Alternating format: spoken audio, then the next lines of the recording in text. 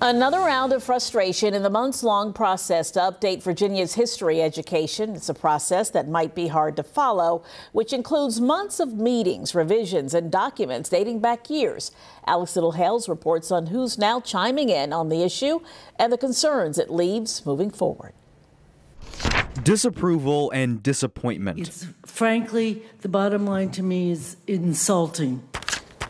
Today, the Virginia Commission of Civic Education sent a letter of disapproval to the state school board of education, criticizing its lack of progress in adopting new history standards of learning, a process the state completes every 7 years.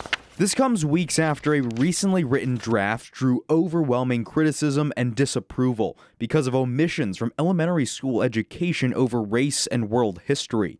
And it comes months after the state board decided not to adopt an already completed draft started under the Ralph Northam administration. I mean, in an ideal world, I think the August standards are what we should use, but I think that ship has set sail. Now, 3 history and education organizations in Virginia merged both versions into one document.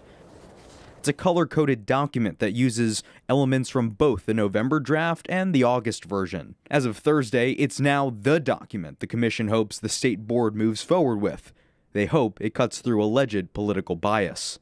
Put out the November standards after the meeting. They put out the 9 groups that helped shape those standards, right? And they were all out of state. They were all very ideologically right-wing. Commission members also say that based on the current timeline for completing these history standards, it could be roughly 1 year behind schedule.